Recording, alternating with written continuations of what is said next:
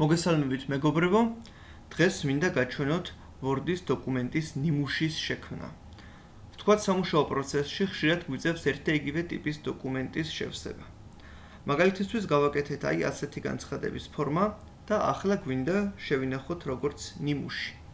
ამისათვის შევალთ ფაილ მენიუში, Save as, Browse, Save as type ჩამონათვალში ავირჩიოთ Word template, დავარქვათ დოკუმენტს სასურველი სათაური და შევინახოთ.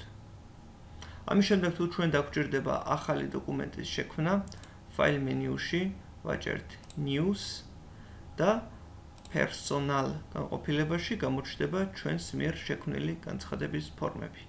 დავაჭერთ და აი ასე გაიხსნება ცარიელი დოკუმენტის ნიმუში, რომელიც ჩვენ შევქმნით. ასეთი ნიმუშები შეგვიძლია შევქმნათ უამრავი რაოდენობის. მადლობთ ყურადღებისთვის, წარმატებას გისურვებთ.